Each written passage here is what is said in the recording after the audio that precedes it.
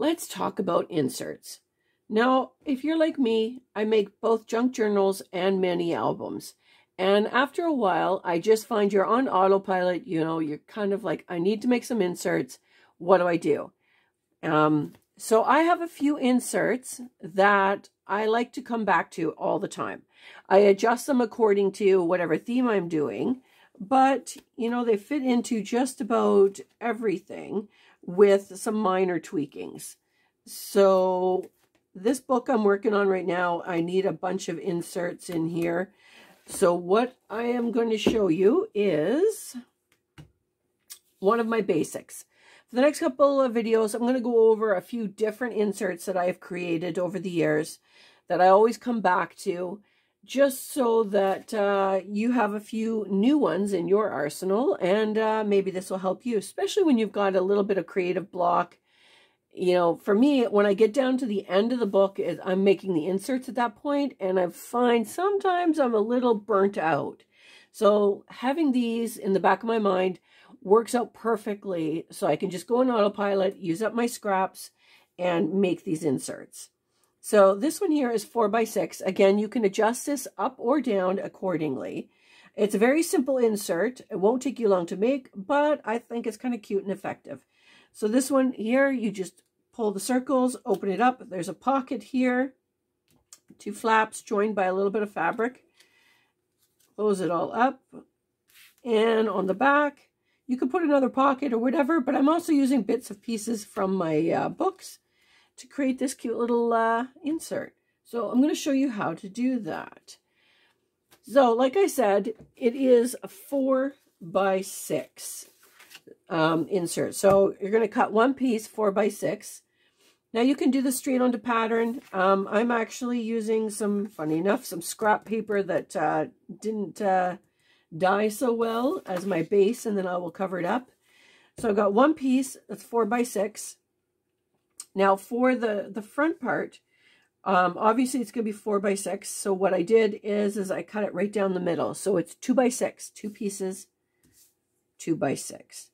And for this little, you know, pull closure or pull tab or whatever you want to call that, I basically took 2 circles. You could do just squares. You could do, oh goodness, you could do file folder tabs, whale punch tabs, whatever you want. But for this one in particular, I did 2 circles. Ooh, get my measure stick, my ruler. These are 2¼ inch circles. I just have a die cut that I use for these, so it works out perfect. So I cut two of those. So inked up all my edges. You don't have to. It's just my thing. So I'm going to take my circles and I'm just going to fold them right in half. And I'm just going to burnish them right down the middle of both. And if you do want to ink, this point would be where you'd ink your edges, your middle crease, I should say. So I'm just going to do that. Like I said, this is quick little inserts, but I find they're effective, and you can use them over and over again for any kind of project. Just adapt the sizing and the theme. Okay, so there is only one tricky part, which is lining up your circles, which I have to admit, I've done them a couple times, even when they haven't lined up right. It is what it is, but what I do is you want a little space in between your cover here so that it will fold closed nicely. So all I do for this is you could either put a paper gusset in here, or you could do what I'm doing, which is I've got scrap pieces of fabric. So all I'm going to do is you can do wet glue or you can do tape. But because I'm going to stitch these, I'm just going to use tape for a temporary hold. And I'm basically running it down the sides of these pieces just to hold my fabric until I can stitch them down. So just a thin, this one's like less than 1/4 inch down each side. Then I just took strips of fabric. I just happen to have lots of fabric around, so you need 2 pieces, approximately the length of your card, which is, in this case, 6 inches. And I think these ones, caught up. I think these ones are about 1/2 inch strip. Not very big. You could do bigger, you could do smaller. Totally up to you. But I'm just going to use, oh my goodness, I'm sticking everything this morning. All right. So I'm just going to put them in with a little gap in between. It's not even a 1/4 inch, less than that, but just so that it folds, you know, nicely. And I am just going to line this up so that you can see I've got the gap in there. My fabric strip, I'm not even very straight today. Fabric strip in the middle, just making a hinge basically so that it's good. So there's the one, and use my pokey stick. I'm off of this side.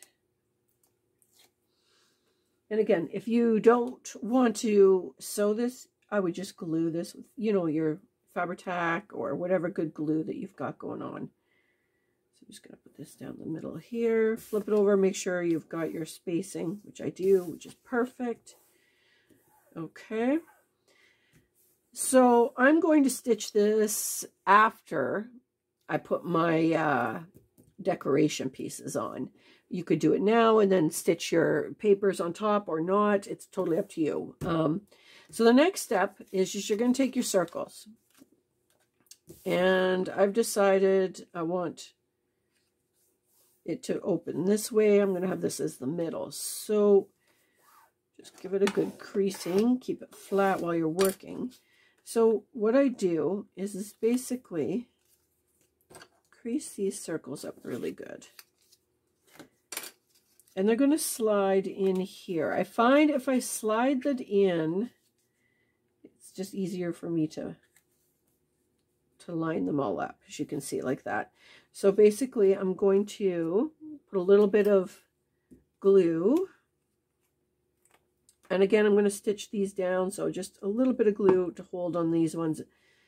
The reason I'm doing glue here instead of tape like I normally do is because I want to get these lined up and I need a little bit of movement space in here. So I'm just centering it in here. So you can see there's the 1/2 of the circle down there and this here on the crease so that I've got my handle to pull open. And you're going to do the same thing on the other side. Now this is why I use the wet glue here, because you want to line this up, and I need some time here to make sure I got it lined up. So line it up, got my wet glue, and again, this back circle part here, when I stitch everything in, will be in. If you're not going to stitch, I would just glue it really well. So there is your base for your card here. You know, not too hard at all. So then what I do is I'm just going to decorate it up. So this one here, I've already started. I just used some paper. I matted this. And this one you can see here, I didn't line up very well, but that's all right. It's still going to work. Not too worried. But you can see why the wet glue is better. I taped these. And then when I opened it up, I realized I didn't have it lined up right, and I couldn't do it again. So it is what it is. So I just basically, I'm putting in some of the papers. I've got some embossed book pages here. I've got some scrap papers that match the papers from the book that I'm doing. And I've done it on both flaps. And then for this one here, basically, I've just done the same thing. I've kind of collaged, but I put a, that would help, a little pocket here. So I'm just going to secure this down. And again, I'm going to be stitching all the way around. So I am just going to run a piece of tape down the middle to secure it enough to hold it so I can stitch. All right, so I'm just going to do that.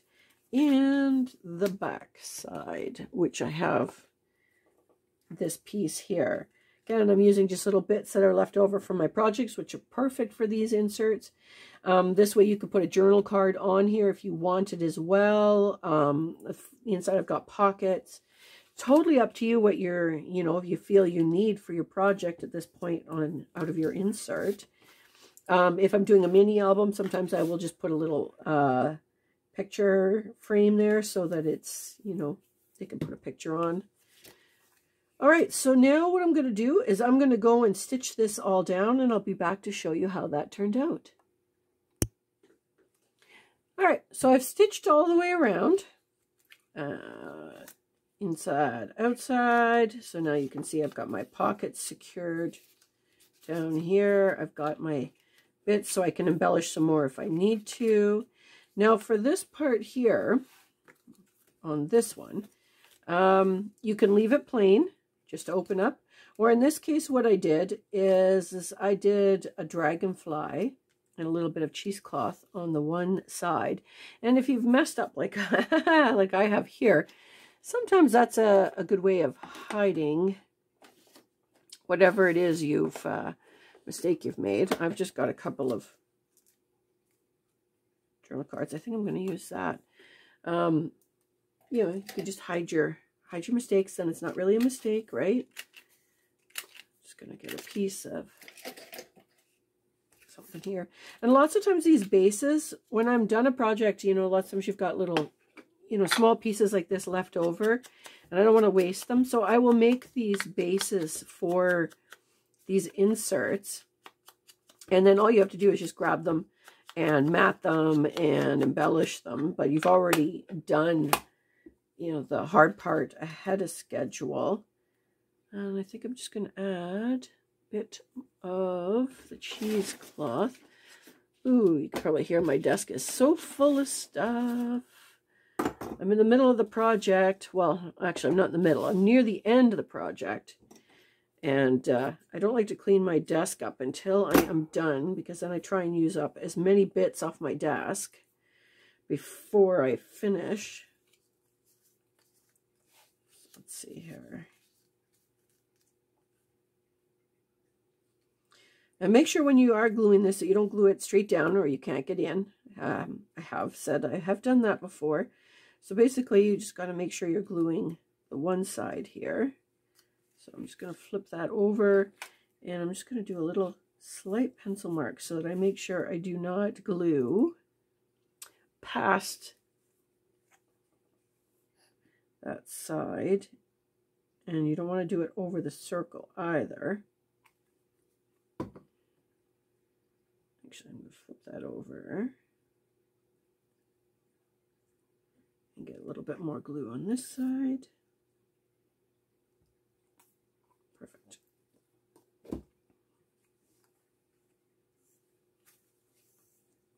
All right, and make sure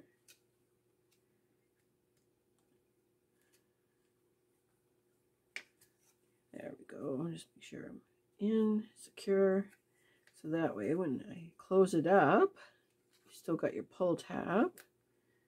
And then on this one here, because I put a pocket, you got spots for, a tag, a couple of little journal cards. You could put a little mini envelope in there. Do I have one in this book? Let's see here.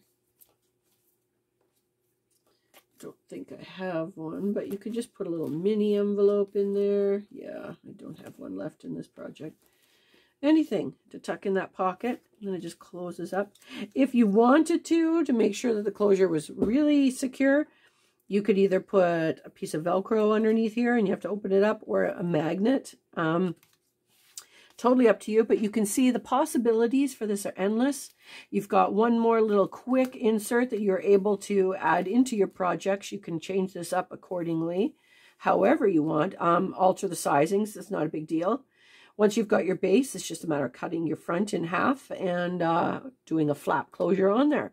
Hopefully you like this. Please hit that like button. Don't forget to subscribe. Following my basics, back to basics, I'm doing, like I said, I'm going to do a few more different inserts.